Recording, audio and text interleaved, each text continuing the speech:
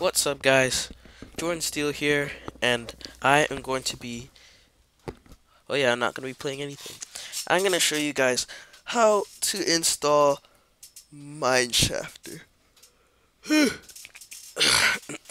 Sorry. So, anyways, let me just delete it from here so that I could do it from scratch. It's a good thing that it doesn't, It's a good thing that it saves Mineshafter launcher.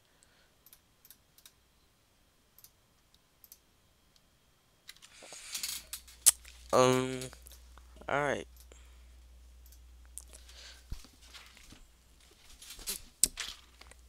Alright, so what you do is you go to Mineshafter, click this, and I might as well just read it out because it has a changelog at the home page. This is, by the way, Windows 10. Yeah.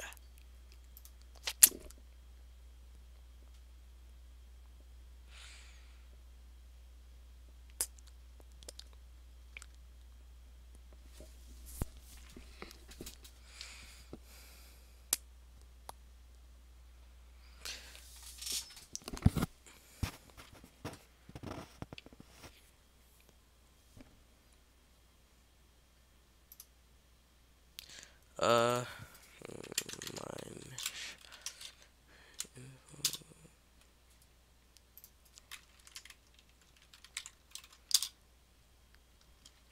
Yo, what the heck? Hello? Hi. No, I don't know. Yep. Mm-hmm. Yeah. Okay. All right. Bye. Love you. Okay, there it is. Looks like I'm gonna have to cut that later. Anyways, here's the home. We got the launcher working with this. Another new launcher, then another update, and then changes, neglected this place for a while, skins working again. Yeah, I don't know what that's about, but getting started. So it basically tells you how to do it, but oh my gosh, what is this lag? I'm gonna have to cut it again. Oh boy. Thing is, I've never cut it before, so this is gonna be my first time. Alright. Oh, there we go. Um, So it's gonna say mineshafter.info/downloads. Okay, so you need Java to play Minecraft. If you don't have it, go get it. So what you do is you click Mineshafter launcher. It's gonna say this type of file can harm your computer.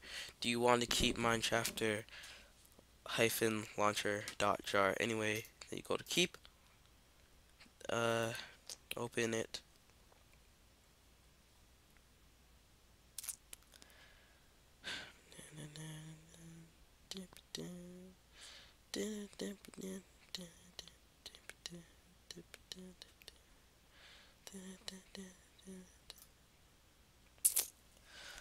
Oh, why is everything taking so long?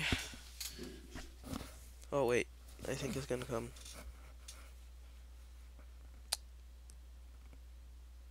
Oh, there it is. So the Java sign's gonna come up. Oh wait, let me log out of this.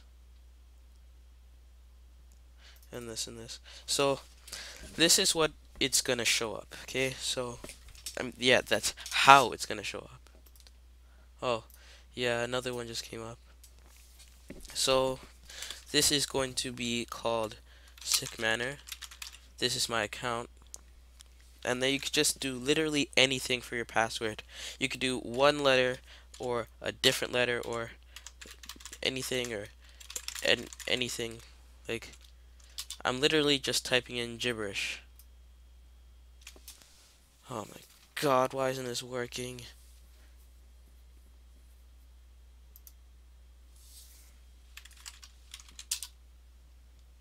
hold on. This thing is usually so slow, but yeah, I usually just do one letter as it. Maybe it's because of the other YouTube thing that I've been doing. We just publish.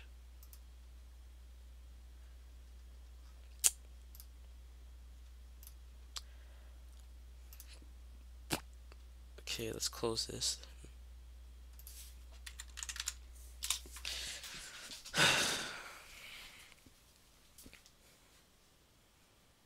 Okay, there it is.